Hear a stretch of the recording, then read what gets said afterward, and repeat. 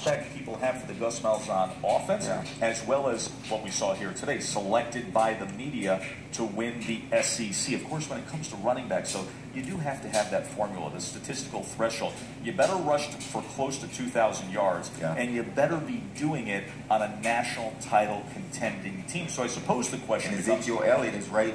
He's already right there. Do you trust one of these teams in the SEC to produce a big stat running back who can play for the national championship? I'm not sure I do, because I'm still not convinced the SEC will get to the college football playoff. And I know it's only like a broken record. Last year it was 2, this year it may be none. But show me the team that you think can break through. I mean, is this guy like I said, ESPN will shut down. SEC team got to get in the playoff. That's it. We'll be looking for someone else to work. Does he know how to put fuel on his I don't know who this guy is. Day after the